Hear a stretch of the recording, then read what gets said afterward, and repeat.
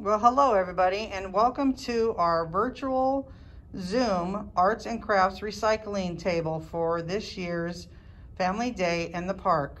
We appreciate your time. Hopefully you'll get some cute creative ideas out of the table that we're going to show you in just a moment. We would like to share some of the components that you will need to have in order to do an art project at home. Markers, scissors, obviously glue and paint. We do have a little pocket knife if parents can help do the cutting out of the arm sleeves. And then we have popsicle sticks, chalk, zip ties, obviously bottle cap lids, toilet paper roll, containers, and then we have some tongue depressors here. So we went ahead and spray painted 2 containers. One's a plastic milk jug, one's a cardboard milk jug, so that we could show what they look like when they're fully painted and prepped for ready to do the decorative, creative ideas that everybody wants to make their projects out of to make it unique.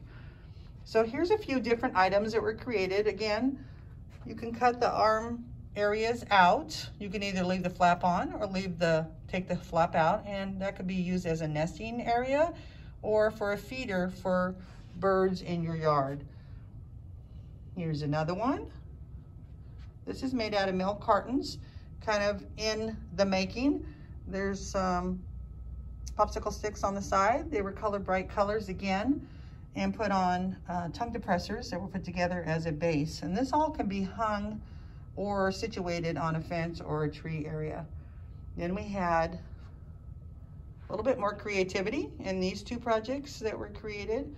Again, all recyclable materials were used in order to create these. And then we had a little milk carton condo with 4 little cartons. It could be decorated with items that you want to put on the sides to kind of make them your unique and your own. And there's just some thoughts and ideas of some arts and crafts you can make out of recycling materials instead of throwing them away, and create something fun for your home. Everybody enjoy and be safe.